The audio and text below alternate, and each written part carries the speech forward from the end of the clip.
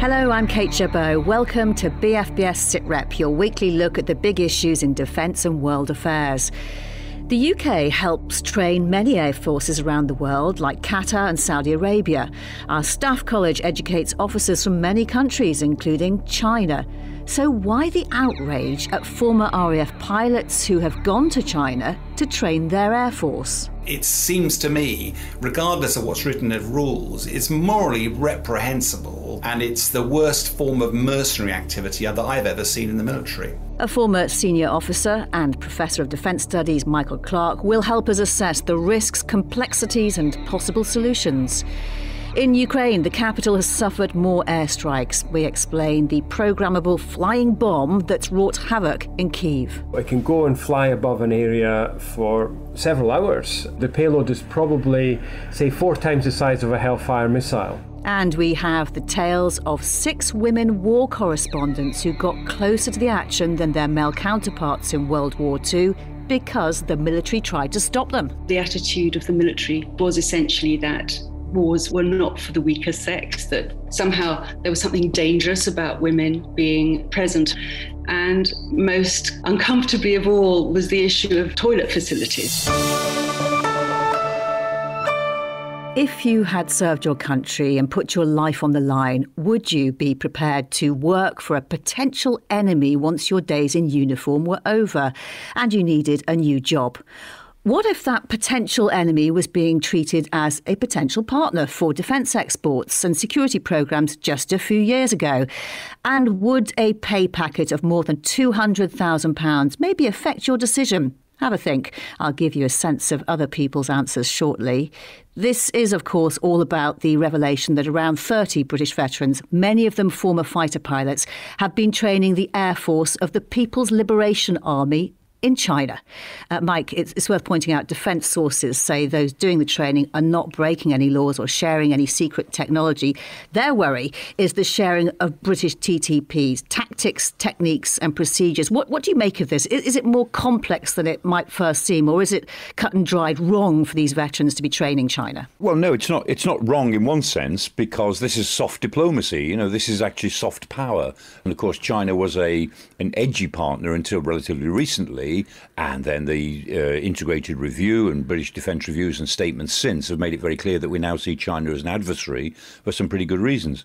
I mean, there's a long history of this sort of thing. The Foreign Enlistment Act goes back to 1819.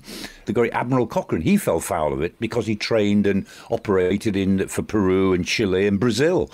But we've never really enforced it very much. I mean, there's always been an ambiguous relationship between what British personnel are allowed to do in foreign fields, which is by and large a good thing, and where it affects our particular interests. It's a very grey area, but I think the professional answer is that these people ought to have had the savvy appreciation of the fact that if you train Chinese pilots, you're actually helping a potential enemy in 10 years' time. I don't think there's any way around that one, even if the law can't quite cover it. Well, here's a snapshot of public opinion. In an online poll for BFBS Sitrep, just over 3/4 said a firm no, they would not train Chinese forces, even for £200,000. But 17% said yes, they would.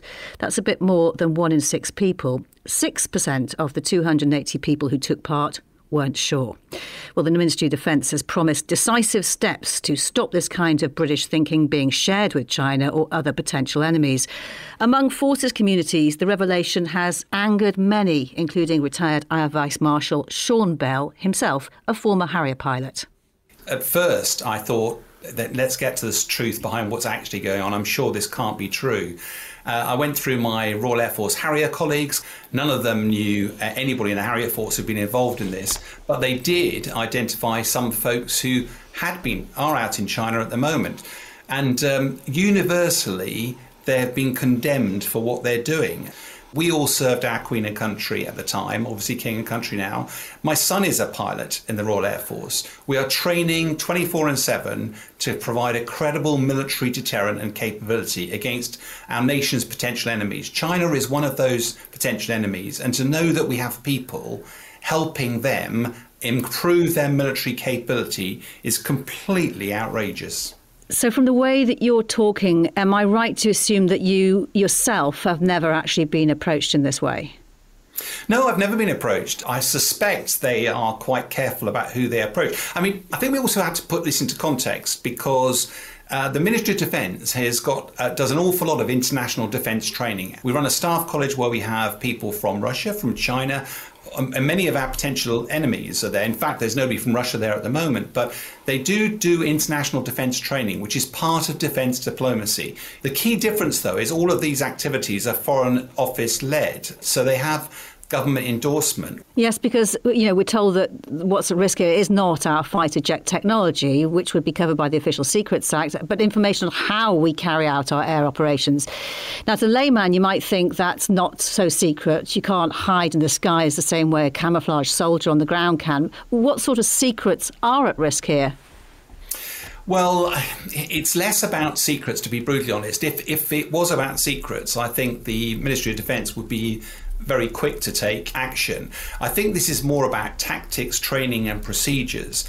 Let's put it into context again. To train a military pilot from the day he arrives in the Royal Air Force to finishing his first tour, in other words, 3 years on the front line, after which he's got just about enough experience to be operationally effective, the country has invested about £100 million in him. It's an incredibly expensive enterprise. Not only do we spend a lot of money training the best pilots in the world, they also have huge operational experience. That experience, which is not necessarily secret, but the ways that you can move from a textbook to hearing about it from battle-hardened warriors, that is where that can make a material difference to a nation's operational capabilities. That's the worry. The thing is, though, if we're training them already at Staff College, aren't we giving them some insight already? We are, and that's part of the challenge. If I was to talk to one of these individuals, I'm sure they would turn around and say, we're not sharing any secrets, we're simply helping them meet their own doctrine. And if there was one crumb of comfort in this, is that it appears that most of the people I've heard about left the military some time ago, and our operational tactics and procedures are constantly evolving, and they're very reliant on technology. Well, the government has promised rapid action to stop veterans training our enemies. This is some of what the Armed Forces Minister James Heappey has had to say. We have approached the people that are involved and been clear with them that it is our expectation that they would not continue. And we are going to put into law that once people have been given that warning, it would become an offence to then go forward and continue with that training. Don't go and train foreign air forces without checking with the MOD whether they're a foreign air force that we want to see you train, would be a pretty good rule. And on top of that, Downing Street's promised a review of confidentiality clauses and non-disclosure agreements for former military personnel. Sean, when you left the RAF 10 years ago, did you have to sign any confidentiality agreements? Were there any discussions about what work would or wouldn't be appropriate for you to take on? Yeah, very definitely. I think it depends. As a senior officer, when you're leaving, there is a lot of paperwork and clearances you have to go through, but you also you retain a reservist role. The more junior you are when you leave, the more you have to do another job. And the challenge when you're a fast jet guy is that when you leave the military, there isn't a natural job for you to do in civilian street. You could fly the airlines, but that's a very limited number that can actually do that. And therefore, several people leave and join military flying schools around the world. We've got people who go to Australia, to Saudi, New Zealand, etc. But all of that is an acceptable partnership. This is clearly different when it comes to China. Yeah, does it actually specify when you sign anything when you leave what is an unacceptable partnership?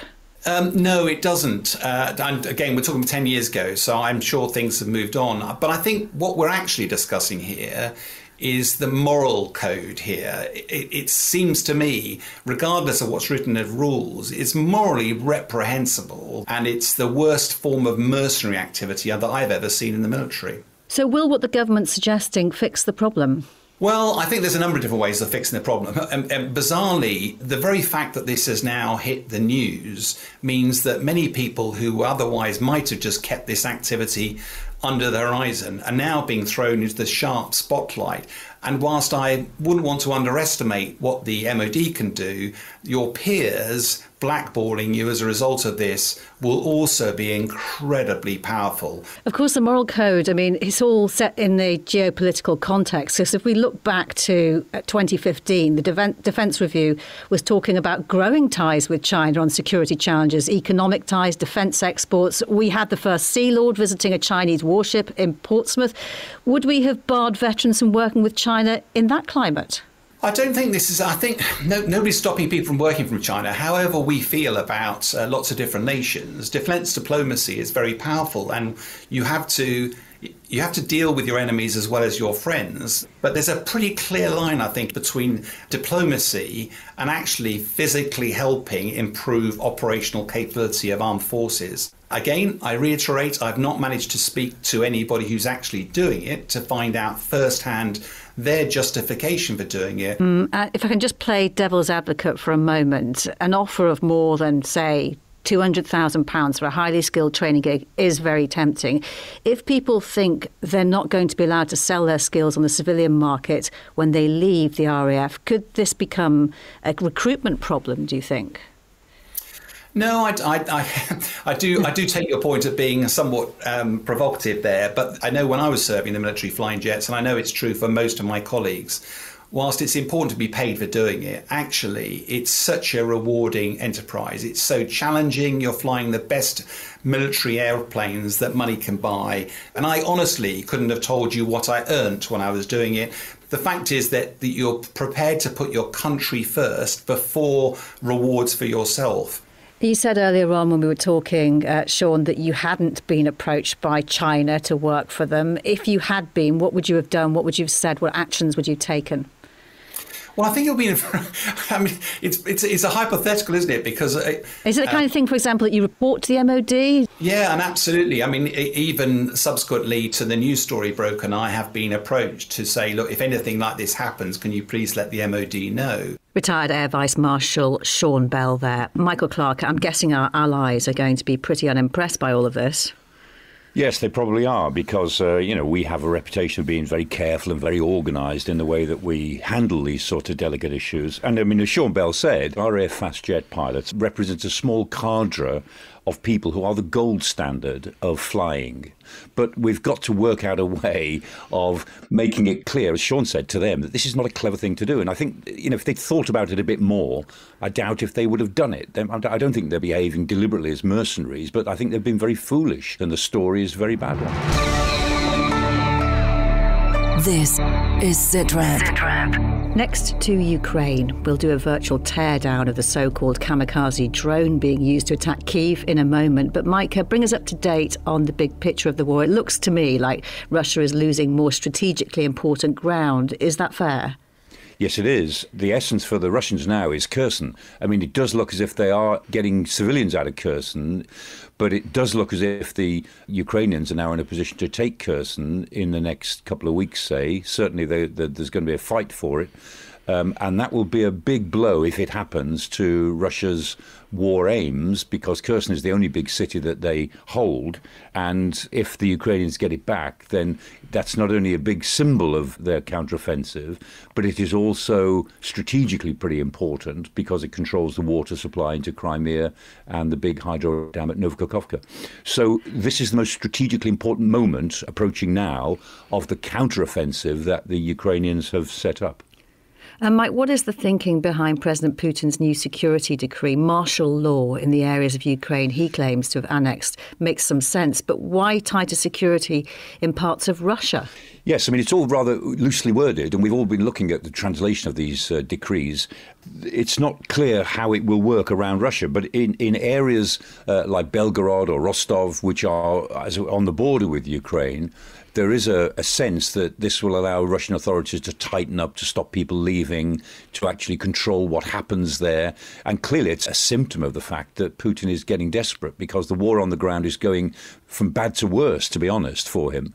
It has all the symptoms of a leader losing his strategic grip on the situation on the ground, which makes him very dangerous, of course. And so what about this sudden visit to Washington, D.C. by the Defence Secretary to meet his US counterpart, who he met only a week ago at NATO? Downing Street's tried to guide us away from speculation that it could be because Russia could be planning to detonate a nuclear device over the Black Sea. Any idea of what's going on here?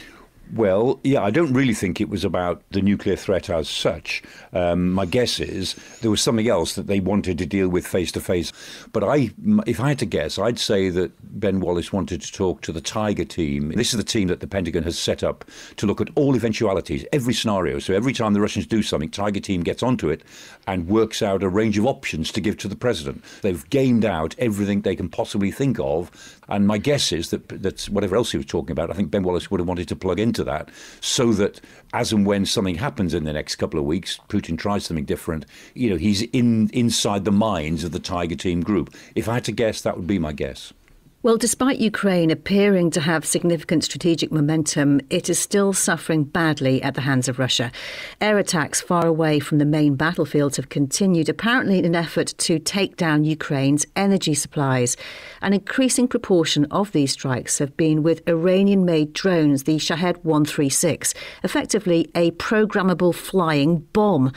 Professor Peter Lee, an RAF veteran who is now Director of Security and Risk Research at Portsmouth University, has been telling me more about this drone. They probably have about an 80 or 90 kilo payload. So the payload is probably, say, 4 times the size of a Hellfire missile. That means that the explosion is going to be certainly big enough to destroy a building, but it's not going to destroy a whole area. It's claimed that it's autonomous, but I think it's probably more automated. So it will have programmed into it target coordinates, and then it has a loiter capability, so it can go and fly above an area for several hours. Then when it's in position, it will, at a certain time, probably a pre-designated time, it will fly into whatever those coordinates are. So it could be a building, or it might be just an area. It might not be that accurate because you need to have at least decent GPS global positioning to get a very accurate strike. And I don't think the point of these is to have a very accurate strike. I think the main capability is psychological. So it's not actually being live piloted as such, it's being pre-programmed, is that right? Yes, as much as we know from all the reports that have been made and intelligence that can be gleaned and made public. And part of the reason for that is if it was being live piloted, say from a satellite, that would be extremely high-tech and very expensive, but a live link could potentially be disrupted. And does it have any other capabilities aside from being an explosive weapon? Does it feed back pictures or any other surveillance data? No, it seems to be quite a basic drone, very basic engine. The optics good enough to hit roughly where they want to hit, but because they're effectively disposable, every additional bit of capability you put on there, so the ability, for example, to feed to live feed images and signals back to a base somewhere, every time you have increased technology, it increases the cost and increases the cost significantly. So it only really works as a usable, disposable weapon for the Iranians and the Russians if the cost is kept down, and the cost is kept down by keeping them fairly basic. And is that what the advantage is then of using a Shahed 136 over a missile, that it's perhaps cheaper and accurate enough? I'm not actually convinced either way. I think if I had a good missile that can hit a target accurately, I would be sending a missile. So there's a good likelihood that one of the things that Russia is saying by using these is it's trying not to use as many missiles, or it just doesn't have as many missiles as it would like. So this is the cheap option. And are they much easier to counter than a missile because they fly more slowly? Yes. It depends on the system, of course, that you're using for air defence, but it's easier to hit something that is larger and flies slowly than smaller, or at least missile-shaped that flies very quickly. So these are kind of mono wings, delta shaped, so it's a nice big triangle in the sky moving at not much more than 100 miles an hour. So that would be a good target to try and hit with an air defence system. And we've seen reports they're quite hard to pick up on radar. Why is that? If they're hard to pick up, it'll be purely on their size. They have a wingspan of... The other alternative is that if it's flown really quite low, then it may duck under some of the radar capabilities. I think sometimes what the Russians tend to do is overclaim on capabilities, and by putting the word out that it is somehow sneaking past the air defences, again it increases the psychological impact on communities where it might be used. Drone expert Professor Peter Lee. Now, a first for BFBS Sitrep. We're about to hear from a celebrated dance critic. Bear with me, caller. The story and stories of World War II have been told many times in many different ways. When they were first told, they came almost entirely from men who did the fighting and most of the reporting. But a handful of extraordinary women defied official bans to become war reporters. The dance critic Judith Mackerel stumbled across the story of one of them while researching a history of the Paris Ritz.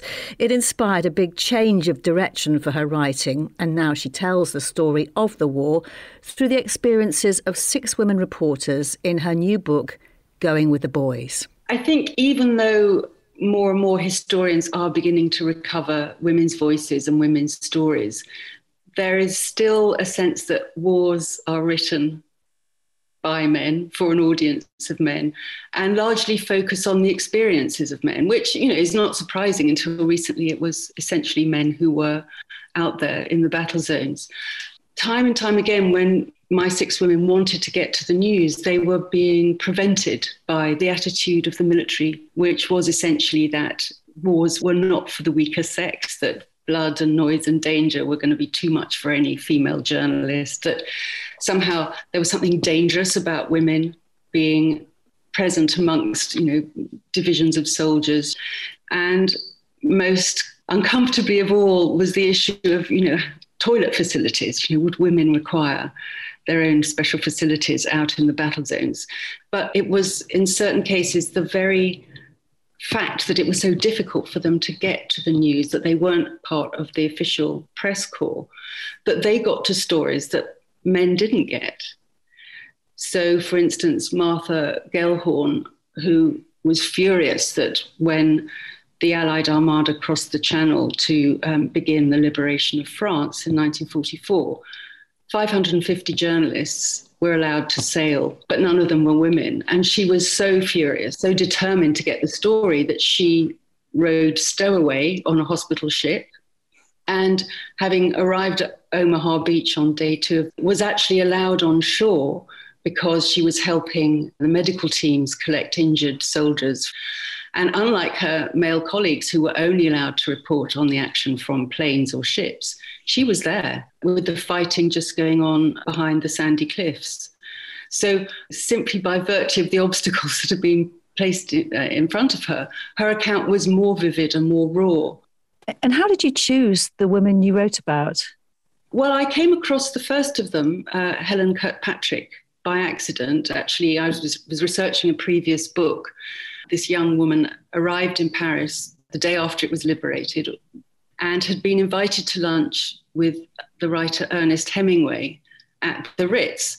They all got very drunk and their war stories got more and more kind of heroic and self-aggrandizing. But at a certain point, Helen said, actually, there's a lot of news happening out on the streets. It's time for me to go out and do some work. And Hemingway was all, sit down, you'll never again be able to say that you were dining with Ernest Hemingway at the Ritz, classic macho war ego. But she got up and left, and she scooped what she said was the most extraordinary story of her career, which was at the celebration of Thanksgiving being held at Notre Dame with de Gaulle and the other French generals.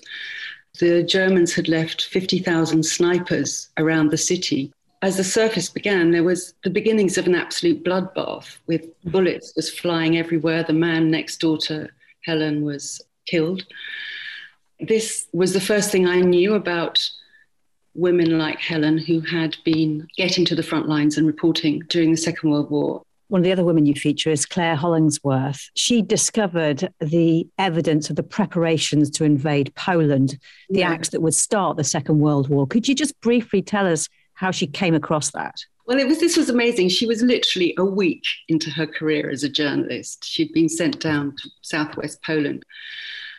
Britain and France and Germany were still sitting around the negotiating table, and she was not convinced. So she borrowed a diplomatic car, illegally crossed the border into Germany, just looking to see if she could see any activity. And it was completely reckless. She had no papers, no permission. She could have been shot as a spy. She was driving along a road just near the German frontier, which was suspiciously lined with these huge Hessian screens. Luckily for her, a gust of wind blew aside one of these screens and allowed her to look down into the valley below. And there she saw 9 panzer divisions pointed in the direction of Poland. That was the 29th of August. She filed through copy, yes, the Germans are planning to invade. And then, of course, on the morning of the 1st of September, when she was awoken by the sound of anti-aircraft fire, she realized the invasion had begun.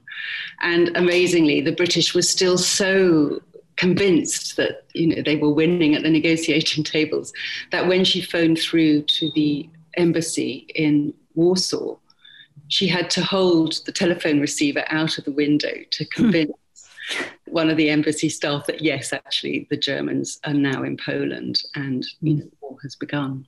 Really is an incredible account. Are you right that the Second World War was a defining opportunity for female correspondents? Why?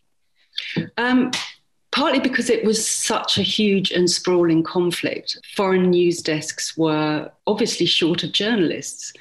Even though the military were trying to keep women from the news, the actual war news, there was still so many stories for them to cover because, of course, with cities being bombed, with refugees covering half of Europe, there were so many stories that women could write. Some women in Britain particularly came into their own reporting on the Blitz. I mean, the army couldn't keep the women away from those bombed streets, and they were in a way braving as much danger as they would have been in a battle zone. So the newspapers needed them. The fact that they managed by hook or crook to get there, the fact that they did come back with such extraordinary stories, I think allowed them then to prove their mettle. And although it wasn't a straight road to progress, after the Second World War, there's no question that, my generation of women did pave the way for, women like Christina Lamb and Lindsay Hilson today. Judith Mackerel on her book, Going with the Boys. We talked about much more, the mental scars war left on these women, how a female perspective reveals different aspects of the war, and also the motivation they share with people who sign up to serve their country. You can hear it all in an extra edition of BFBS Sitrep online now. Michael Clark, it really is a fascinating insight. One of the things that struck me was the arguments used against women being war reporters were arguments being used against allowing women into frontline combat roles not that long ago. There were always 2 main lines of argument about women in war. One was that, as Judith Mackerel said, somehow war is a man's affair. It's just too nasty, too obscene that women somehow can't belong in this environment. And then the other argument is that if women are in that environment, it upsets the men. The men don't like to see women in danger, still less like to see women hurt, and the men behave differently if women are around. They behave in less warrior-like ways. So it's always this, it upsets the boys. It's very interesting. It is the case. If you go to Whitehall and look at the cenotaph, there's a cenotaph for women just a few yards further up Whitehall from where the main cenotaph is. And if you approach that cenotaph from a distance, it looks as if there are a whole series of bronze figures surrounding it. And as you get nearer, you realise that they're not figures at all. There are no people. They're just uniforms, as if they're hanging up. And there's uniforms of a nurse and a firefighter, a pilot and an aid worker of various sorts, and a housewife's uniform, just aprons. And all around the cenotaph, there are no faces, no women, just their uniforms, just their functions. And, some people have got quite upset about that because my office used to be almost opposite it. I remember a lady from New Zealand came. She said, who designed that? Who put that cenotaph there without a single figure on it? And I said, well, isn't that rather the point? That women have been anonymous in war, but actually they've performed all of these functions. And that's what the cenotaph says. Maybe it seems disrespectful, but at the moment, where we are in our history of gender equality, it seems to me to make a very valuable point. It's been functions, not people. And I think Judith Mackerel's work brings out the fact that it's probably time to put the people into the uniforms. Professor Michael Clarke, thank you so much. And my thanks to all of our guests. That's all for now. We'll be back with another BFBS Sitrep next Thursday. Until then, you can keep in touch with us on Twitter. We're at BFBS Sitrep. And you can always find us online wherever you get your podcasts. For now, though, from me, Kate Chabot, thank you for listening. Bye-bye.